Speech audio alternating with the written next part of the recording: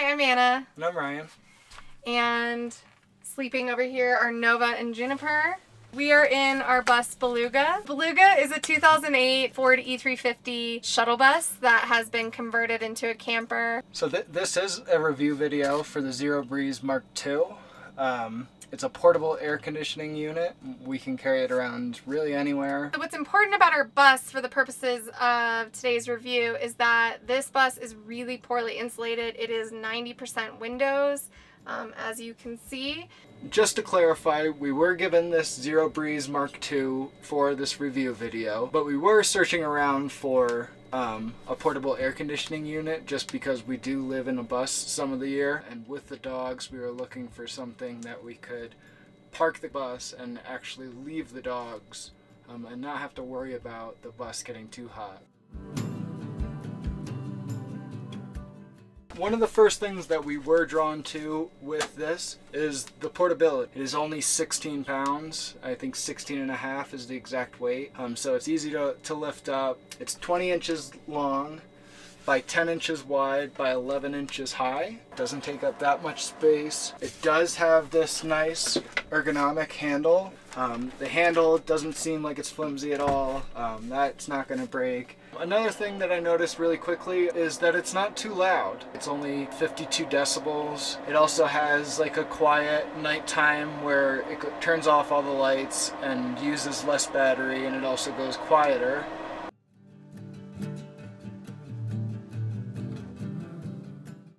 The way this works is this is an exhaust for your hot air. This is an intake, and also the cold air blows out right here. They have these hose attachments which clip on right here, and you can stretch these hose to a window or to a vent.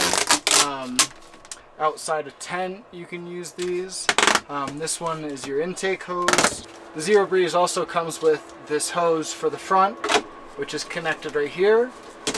And then you could drag this, so you could have this going into, say, an office room directed towards the back of the bus, or have this unit on the outside of a tent and have the hose snaking through the door of the tent. It also comes with a drainage hose, because air conditioning units do make some humidity. The water has to go somewhere. This is your drainage hose. We usually just plop this into the sink or into like a gallon jug. It has a digital temperature display. Another little feature of this is a light right here, which is nice but not necessary. Here's your power input right here. We have this plugged into a wall outlet right now, which is powered by our battery, but charged by solar. For the most part, we usually use this unit inside our bus, and we usually have this plugged in just because it's a more reliable battery source than just the batteries that you can purchase separately. But it is nice having these batteries to be able to cool down a tent real quick, or somewhere we don't have a power source. You have your battery right here, and the Zero Breeze goes on right there, and you've got your battery connected right to the bottom. There is the power source right here. There's also a USB-C and 2 USB charging docks. To plug in the battery, you have to first unplug this from the wall. You take this cord, one goes on top here, the other goes on the bottom right here. Now your Zero Breeze is portable. The battery life is only about 3 to 4 hours, 5 hours if you're using it in an energy efficient mode. It's long enough to cool down in a small area. You could use the plug, but it does use about 240 watts. We do have a fan vent, which we use all the time because we are in warmer climates usually. But we also have a Dometic AC unit on top of our van. We can't use our roof-mounted AC unit with the batteries or the solar, so do have to be plugged into shore power, but we rarely use that. We have the ability to use it, but we don't like paying for campgrounds. We like boondocking, we like being out in nature, being off-grid, and staying there pretty much as long as we can to explore the area. We've got it plugged into our shore power, or our power right there. And then we have this intake hose sucking in cold air. It comes in, and it blows out right here. And for the hot air exhaust, we have a hose going all the way up to our fan vent.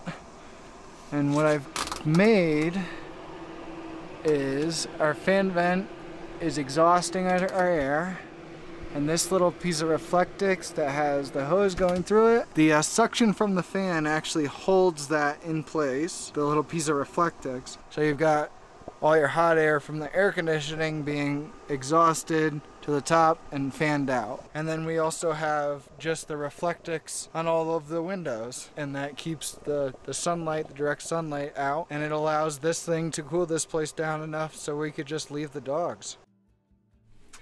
Some cons I do have about this.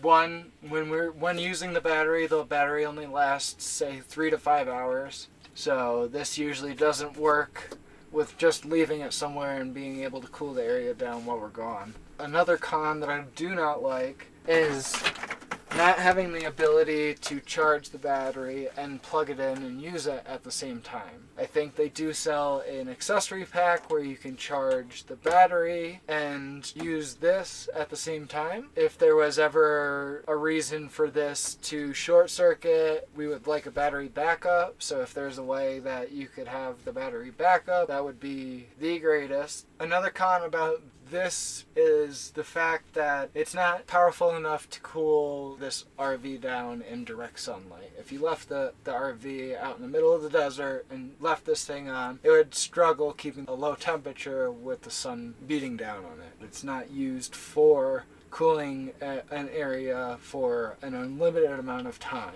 just used to cool down areas really quick.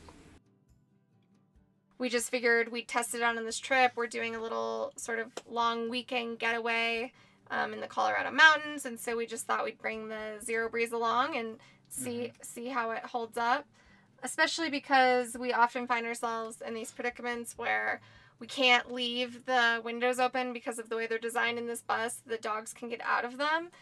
So even though we've sort of created screens for them, which works perfectly to get a nice cross breeze in here when we're in the bus with the dogs, if we leave, we have to close the windows.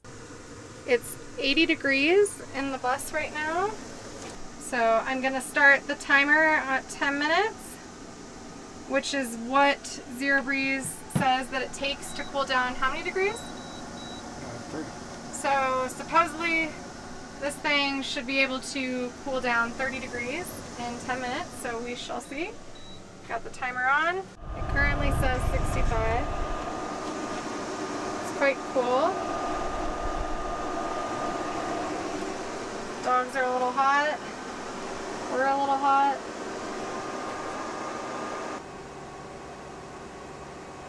So we have all the windows, like curtains, open. So definitely not doing any favors, which normally, if we were really hot, we would definitely close all of these. Looks like Nova's cooling off, June not so much. It does feel a lot cooler. This thing says 49.